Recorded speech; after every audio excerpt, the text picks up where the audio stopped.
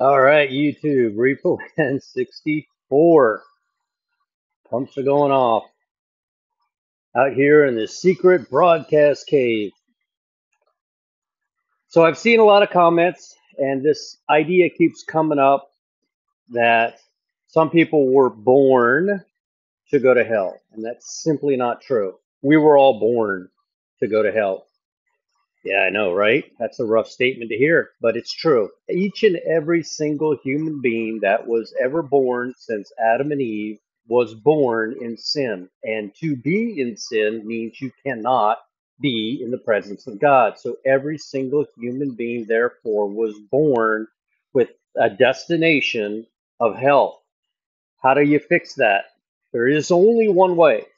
There has always only been one way, and that's through Jesus. Now, he's got it set up. See, God has a problem. He's got a huge problem. He's got these people that are being bored every day. So what does he do? He comes here in the person of Jesus Christ and dies on the cross to pay the penalty, and he offers you a cup.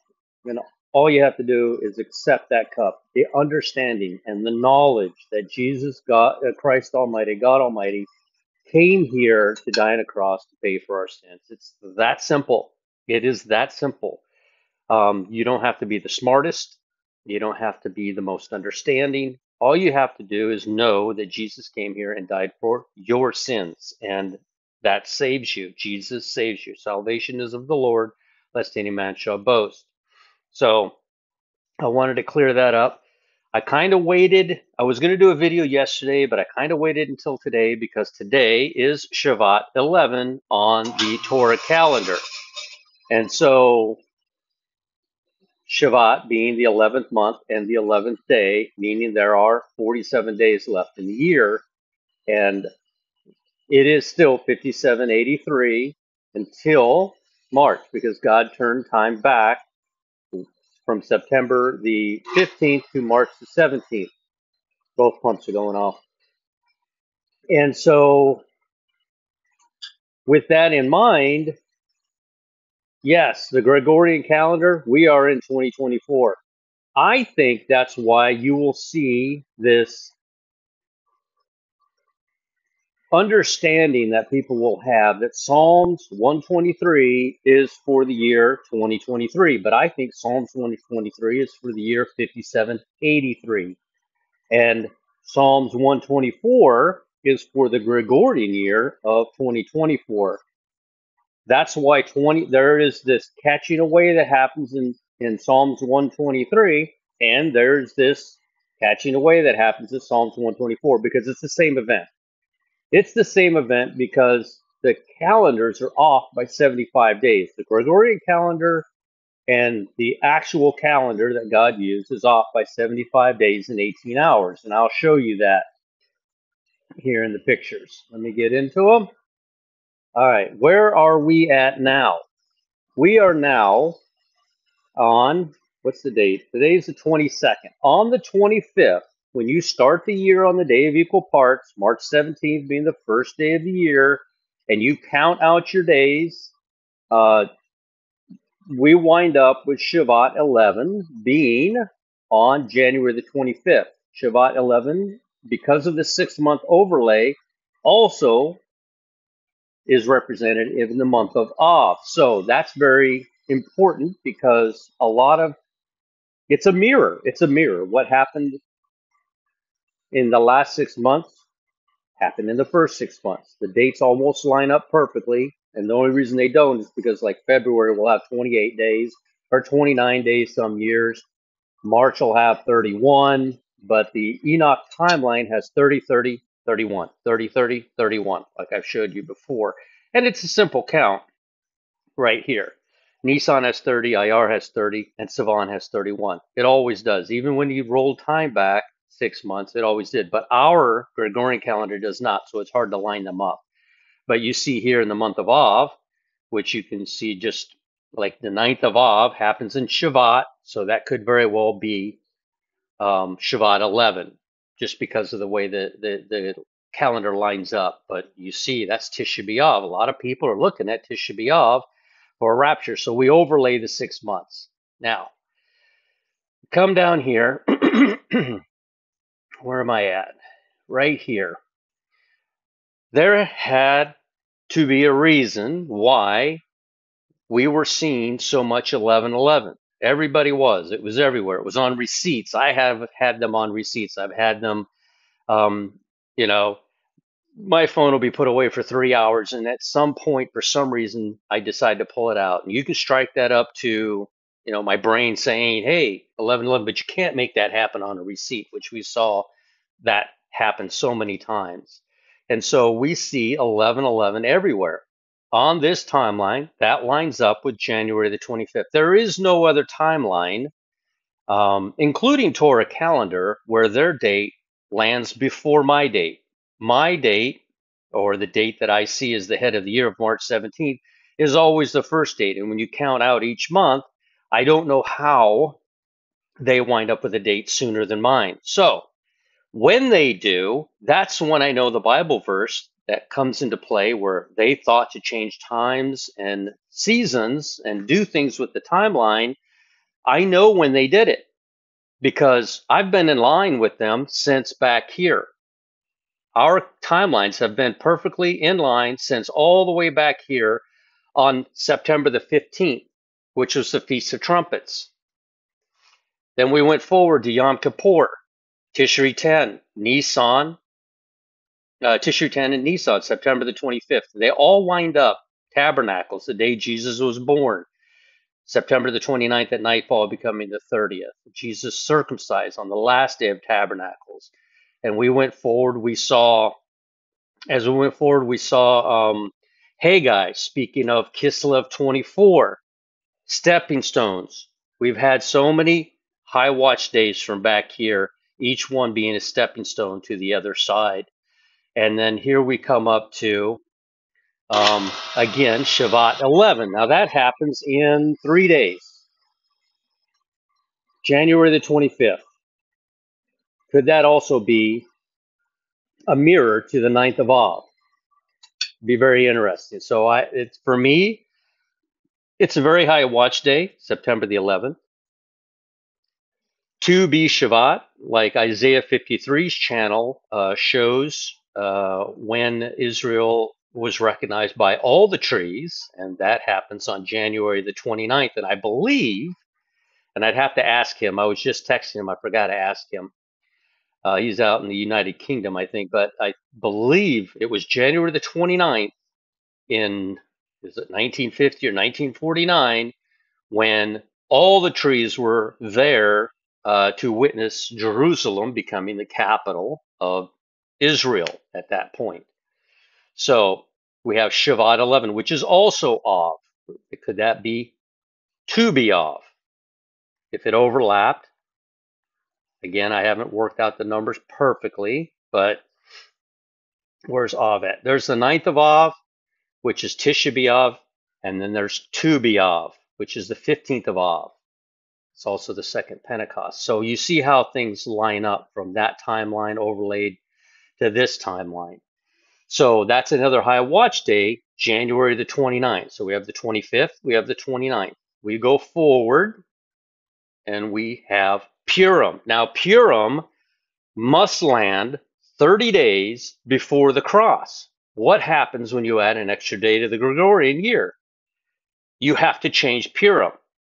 You have to change Purim to February the 29th, because if you leave it on the 28th, then it is now 31 days to the cross, 31 days to Passover. I know the world is viewing a different timeline because they moved Passover way out. I don't know where they found all those extra days to put into the calendar, but they are calling the Tu B'Shavat, the Festival of Trees, as January the 25th. That's weird because that's 4 days before what I call it, and I call it on Shavat 11, January the 25th. So how do they wind up 4 days before here? And we know that the Festival of Trees should land, or is supposed to land, 30 days prior to Purim. So you have Festival of Trees, 30 days later you have Purim, 30 days later you have Passover. But somewhere in here, they messed with time. They changed it. That's the law of the Bible. The Bible says this, not me. That's what the Bible says. So where did they get all of these extra times and these extra days from? I don't know. So something to that verse where they thought to change times, they've really done it this year. They've moved it out 23 days, a lot. So Shabbat 11 is the day they're calling Festival of Trees, January or the January the 25th, and then to be Shabbat, the Festival of Trees, January the 29th. 30 days later, just like we're told, Purim must land on February the 29th. I show February the 28th because that's accurate for 3 years, and then 1 year it's not accurate. And then we go 30 days, 30 more days, and we wind up over here at the cross on March 30th. So let me go forward from here. This is how we determine the head of the year. The two witnesses are the sun and the stars. That's the two witnesses. And it's right here, Earth, on March the 16th, will always be the day of equal parts. It never changes from creation till now. And you can go into date and time, and 600 years from now, it doesn't change. But the sun will move. The sun processes through the constellations to tell the story of God. All right. Somebody sent me a comment. Is this in Discord? This might be Discord. Hi, Reefman. Just say I saw a connection with the festival. Yeah, they're seeing a connection with the Festival of Trees. Now, and Paul's conversion. Now, I don't know if this is accurate or not. This is somebody was told this. Is this true? I don't know. But isn't it super interesting if it is? Paul's conversion, Saul's conversion. Saul was walking along from Jerusalem to Damascus, and on his way, I would say it was 3 days before, because he was blind for 3 days and he regained his sight when he met up with a preacher or a priest in Damascus. But he was blinded for 3 days. And it says here, just to say, I saw a connection with the Festival of Trees and Paul's conversion. The man who was blind after the first touch of Jesus, he saw, man. So there, I don't know if this comment is 100% accurate. I found the verses. There were two separate occasions where somebody was made blind. I don't think it was Paul in both of them, but we'll read it here in a moment. But let's read through their comment. The man who was blind, and after the first touch of Jesus, he saw men walking around like trees. I found that passage. Then the Lord touched him again. Why would Jesus have to touch him twice? Why? Jesus is God Almighty. They just have to touch the hem of his robe to gain healing from Jesus, right? Why would Jesus have to touch him twice? The second time he was made completely whole. Mark 8:24 could be the rapture because we're going to get our new bodies. Shalom, Sandra from England. Okay, here we are. Now, here's the question. Is this Saul that they're speaking of? And he came to Bethsaida. Now, from Jerusalem to Damascus, it is 150 miles. It takes 14 days to walk those 150 miles. I did some calculations. 2 weeks. 14 days from Jerusalem to Bethsaida. Now, I'm sorry, from Jerusalem to Damascus. Now, Bethsaida is actually exactly halfway in between. So, Saul was on the road from Bethsaida or from Jerusalem. Halfway through, he was blinded. Now, I'm going to guess, just because of everything we've seen, that he was blinded for 84 hours, for 3.5 days. And that when he arrived in Damascus, he regained his sight. And he come to Bethsaida, and they bring a blind man unto him and besought him to touch him. And he took the blind man by hand and led him out of the town. And when he had spit in it on his eyes and put his hands upon him, he asked if he saw aught, or if he saw. And he looked up and he said, I see men as trees walking. After that, he put his hands upon his eyes and made him look up, And he was restored and saw every man clearly. And he sent him away to his house, saying, neither go into town nor tell it to anyone in town. So this had to be Jesus, right? This had to be Jesus that's healing uh, this person, which is a mirror image to Saul. The road to Damascus, the distance from Jerusalem to Damascus is around 150 miles. So if Saul was traveling by foot, the trip would have taken him about 2 weeks. I took pictures. Down here below the word West Bank is Jerusalem. And then, of course, up there you can see Damascus. Halfway in between, up there by Safed, that lake that's there, is Bethsaida. That's the halfway point between the two. Somewhere on the road between Bethsaida and Damascus, I'm going to guess 3.5 days in, he was blinded by Jesus because Jesus came to him and said, why do you persecute me? The time that they did this, there's a lot of speculation, but their speculation is it was approximately 1 year after Jesus went to the cross. Up here you can see Bethsaida, the Bethsaida Junction by that water, and it finishes up there in Damascus. All right, Tu B'Shavat, the beginning of potential. Tu B'Shavat, known as the New Year of the Trees, is the first stage in this process. It occurs on the 15th of the Jewish month of Shavat, 30 days prior to Purim. You saw what I showed you previously. 30 days prior to Purim. If they say Purim is on March the 23rd, then Tu B'Shavat, the Jews should not be recognizing it as being on January the 25th. They should be recognizing it as being on February the 23rd, but they are not. They are recognizing Tu B'Shavat to happen on January the 24th at nightfall, becoming January the 25th. Remember what I showed. Actual Tu B'Shavat. It's kind of why I waited until the end of the day here today to do this. Was to just in case they were right. I don't I don't know what timeline God's going to use, but the festival of trees, in fact, does not start for another 3 days. It won't start until January the 29th, 4 days. All right. One should start teaching and learn. Let's see, starting from the day of Purim, which is 30 days before Passover. Purim is 30 days before Passover. Festival of Trees is 30 days before Purim. Where did they find the extra 23 days from? I have no idea. They're going to celebrate Purim this year on March 23rd. But if they say Festival of Trees happens on January the 25th, they have to say that Purim starts on February the 25th, and then Passover starts on March the 25th. But somehow they found all this extra time. I don't know how they did it. This year, Passover, let's see here. Yeah, Purim will begin in March instead of February, and Passover will begin in April instead of March.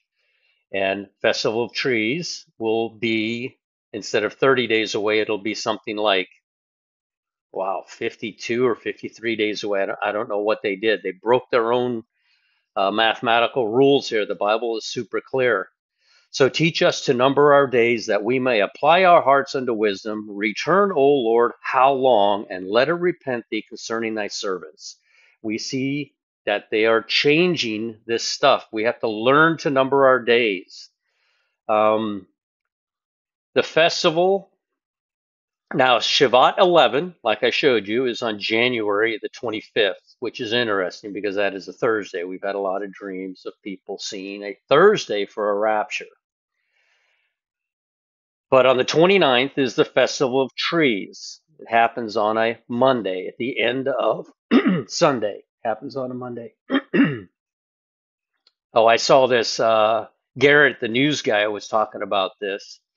Cicadas are coming out. And what's weird about this year is there is a class of cicada that has a cycle that's 13 years long, and another class that has one that's 17 years long, and they are loud. I don't know if you've ever been near cicadas, but down here, up here in Florida, at the top of Florida, we get to hear a lot of these guys. And this year is going to be particularly loud when they emerge because, and they're underground for 13 years, one class, and then another species is underground for 17 years, and the numbers work out to where every so often, both of them emerge at the same time from underground. Both species come out, and this year, 2024, that is going to happen. Um, I can't remember what the last time they synchronized was in 1803. So imagine that. That is what is that? That's 220 years ago, 221 years. That's quite a while. There's that almost 222 right there. I wanted to show you the Torah calendar, in fact, shows Tu B'Shavat right there. Tu B'Shavat, the New Year of Trees to happen on. Now, this one is showing the 26th, January the 26th. So I show it happening on January the 29th.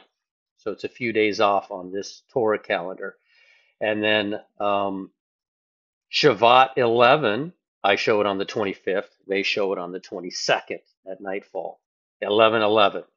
Earthquakes have been going crazy here. I've been seeing this. They've been going nuts here for a little while now. Where are we at? 8 minutes ago, 57 minutes ago, 1 hour ago, 2 hours ago, 3 hours ago, 4 hours ago. They've been off the charts here the past, and they're all hitting here in China. They're all hitting up here in China. So, or in Asia, is that China or is it Asia? Yeah, Europe. Yeah, they're all hitting up there. So it's been quite wild. All right, where are we at? Oh, baby Weston, Weston Wyatt. We brought him home yesterday. 6 pounds, 17 ounce. Was it 6 pounds? Yeah, six. No, yeah, 6 pounds, 17 ounces. Born or no, it wasn't. I don't even remember now. He was born on January the 21st. I think it was 6 pounds. I don't know. I'm gonna be in trouble now because I can't remember the time from the new year that we recognize on the Gregorian calendar is exactly 75 days and 18 hours off from when uh, the Enoch timeline picks up for the new year at nightfall on March the 16th. So, um, oh, he was born at 317. Yeah, he was born at 317 and he weighed um, 6 pounds, 14 ounces, I think it was. So he was tiny. He's still tiny. But you can see that the difference between the two. Now, that 75 days is kind of a big deal. That's the same amount of time. I just took a picture of that. All right. So you see the high watch days that are coming up. Nobody says that's when it's going to happen. Nobody knows 100%. I have a feeling at the last moment, just before it does happen, maybe 3 days, just like Saul on the Damascus Road. I think there's a 3-day warning that it's going to be abundantly clear to us. Nobody else will see it. They won't understand it. They'll just be like, that's a huge event. But we'll see an uptick in everything: dreams and visions, earthquakes, understanding. And so we just keep watching.